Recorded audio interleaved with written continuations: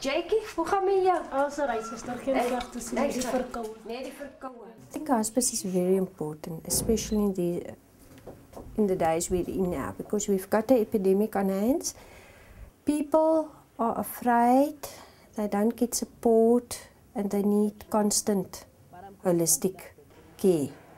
Because you can't just treat the physical. For us, the emotional and spiritual is very, very important, because it's the whole patient. Shine, shine, shine, shine, my Pekka, shine, shine, shine, shine, shine, my Pekka. We learn about healthy, we learn about Pekka, we learn about acid, we learn about pasty. None of us ever dreamed of AIDS. We never thought we would need to provide hospice services the way we are doing now. Kyk, hy's so sterk and hy support you, you know? Yeah. She comes from Cape Town and she is now here. She hasn't accepted it yet. We don't know what lies ahead of us.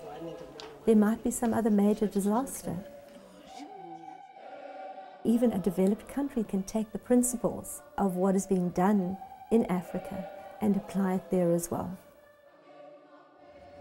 They are working, and they're working very hard, and they see the importance of the work that they're doing, and they see the impact of the work that they're doing. They're connecting with their fellow members of the community in these very positive ways.